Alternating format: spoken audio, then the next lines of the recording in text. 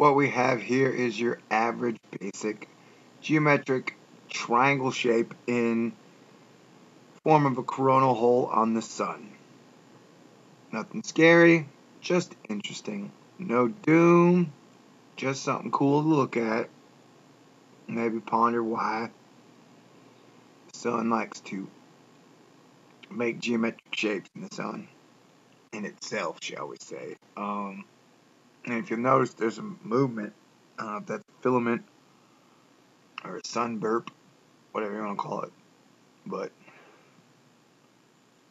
for people like me who are fascinated by things like this, I just thought I'd throw up this video so you can take a look. Awesome. Just a triangle in the sun. It's that simple.